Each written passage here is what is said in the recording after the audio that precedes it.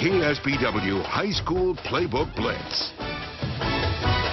Hi, we're the Halter Cheerleaders, and you're watching High School Playbook Blitz with Dennis Lennon. Hey, Baylor cheerleaders, thank you. Welcome to Week 4 High School Playbook Blitz. 18 area schools in action tonight, and we're going to begin with two schools who take on all comers. They're not afraid to play anybody. I'm talking about the two schools with the toughest schedule in this area this year. I'm talking about Aptos High and Palma High, and they met tonight at Rabobank Stadium in Salinas. Palma would get the first two scores in this contest. Their top runner is Emilio Martinez. He's just a junior, but he is a really good one. In for the touchdown there, Palma up 7-0.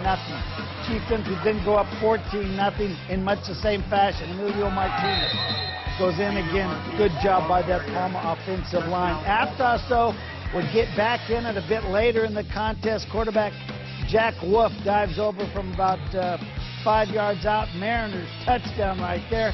But Palma, the better team tonight, they pull away right here. Jack Richardson going to connect. You see that touchdown here?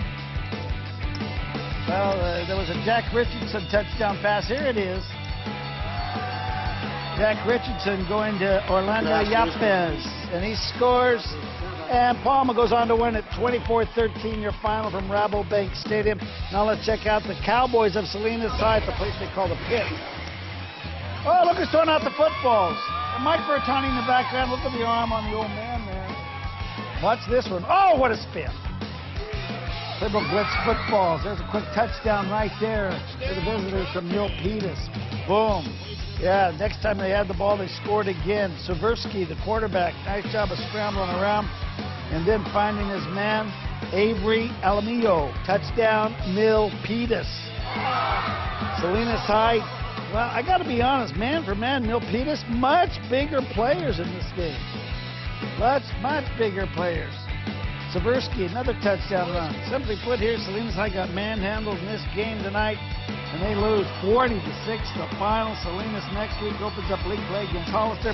Now let's head to Santa Cruz. Non-league battle between the Santa Cruz Cardinals and North Salinas Vikings. Hi, don't know who you are, but hi, nice to see you on TV. Quarterback keeper Tim Burkhart takes it in for the touchdown. North Salinas right there, he's number 2. Later, Burkhart going to flip it out to Lawrence Chambers. Good-looking running back. Chambers right here does a whole lot of work for a 15-yard gain. Nice highlight, though. Good defense. North Salinas ground game very effective in this game, and they're going to win it. North Salinas back home next week. There's Chambers again. Huge game, and they win it. North Salinas is victorious in this one. 26-0 Vikings 2-1. Now, let's bring in my friend Mike Bertani. He's got more highlights. Mike. Thanks, Dennis.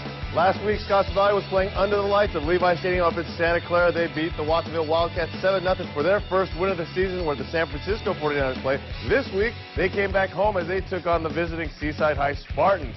And it looked like the winning would continue in Scotts Valley.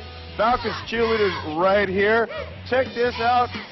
Troy Mena with the handoff, and he's going to go 56 yards for the touchdown run for the kids in black, breaking tackles and then streaking down the right sideline into the end zone for the Falcons. Touchdown. Scotts Valley going to score again. Nick Reyes, the quarterback, with the nice touch pass to Ethan Emanuelson. Wide open in the flat. He takes it from 30 yards out for the score. Then it's going to be Reyes again. He's going to throw it up, and Dalton Locke going to come down with it at the 1-yard line. Scotts Valley would score again on the next play, and the Falcons go on to win this one 55-14. Next week, Scotts Valley home against Eureka Senior High. Seaside plays at North Monterey County, and now let's move all the way down the other end of the viewing area. Soledad Aztecs home tonight against Alisal, the visitors from the north. Augustine Mesa gets the Soledad offense going here with a nice 15-yard gain on the ground. Soledad quarterback Eric Martinez flips it out to Enrique Pacheco. And he goes to the pass, and he takes it in for the TD for the Aztecs. Soledad going to strike again. Quarterback keeper for the Aztecs, Martinez, runs it into the end zone.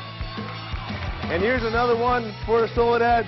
Martinez connects with Johnny Sanchez for another Aztec touchdown. Soda proving to be a force to be reckoned with down in South County. LSL would not be able to overcome the deficit. 34-14 the final from South Monterey County. Aztecs take the Pacific Grove next Friday. LSL takes on Pajaro Valley. Back to you, Dennis. Thank you very much, Mike. Here we got Watsonville visiting SoCal High, and the SoCal band, they are so cool. Always, year after year. Happening kids from SoCal in the band right there. SoCal quarterback Eddie Alvarez going deep to Ryan Canavan. Got it.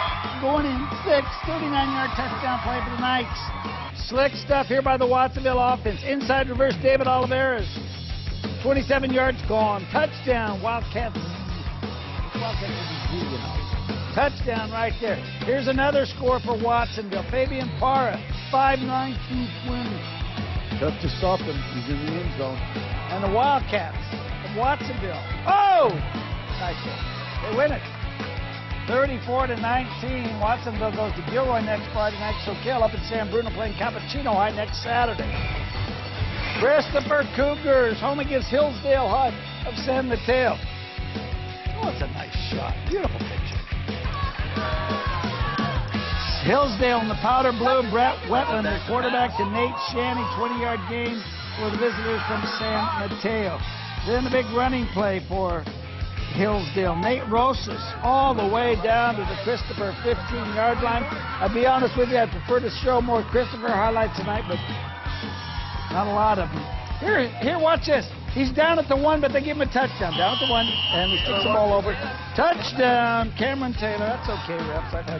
Not a lot of highlights. Christopher had to go to the backup quarterback, Ryan Adams, Xander Bowers.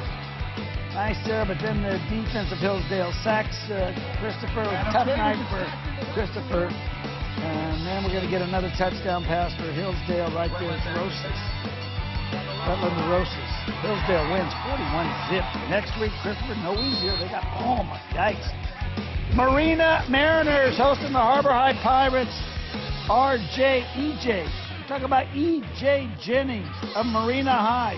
Turns a corner and goes here. 30-yard touchdown run. This will be a historic night for Marina High School. Another Marina touchdown coming up. Then we're going to have Will Leander going in for the Mariners score right here. One of the top plays of the night, though, and I got to show you this one of the top plays of the year. Kickoff return by Nick Lynn of Harbor. This is a good one. Watch this. He is done right here. He is surrounded. He is trapped. There's a crowd of Harbor. No! I beg his pardon. He's gone. What a play. Nick Lynn. 94-yard touchdown. One of the plays of the year. Tonight, though, belonged to Marina.